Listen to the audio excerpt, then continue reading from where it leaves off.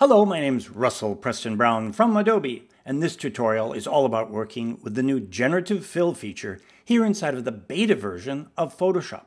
In this project, I'd like to demonstrate a really great feature for graphic designers and illustrators. Here I'm working with a high contrast silhouette image, and I wanted to extend this bison just a bit more, and the results I got looked like this.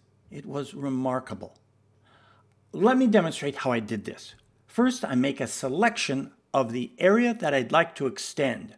Only make it as large as the bison you want to create. So it's going to fit the bison into this area. Make this selection, then go to the Generative Fill taskbar, and in this case, I'm entering in American Bison. You could also put in American Buffalo. Next, we're going to select Generate right there.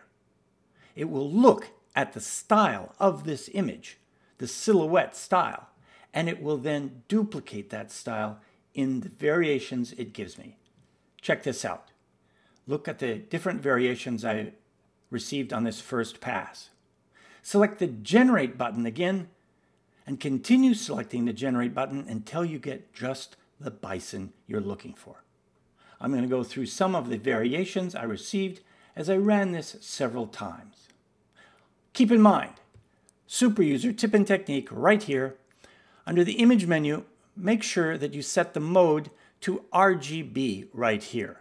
The Generative Fill feature will only work with RGB images.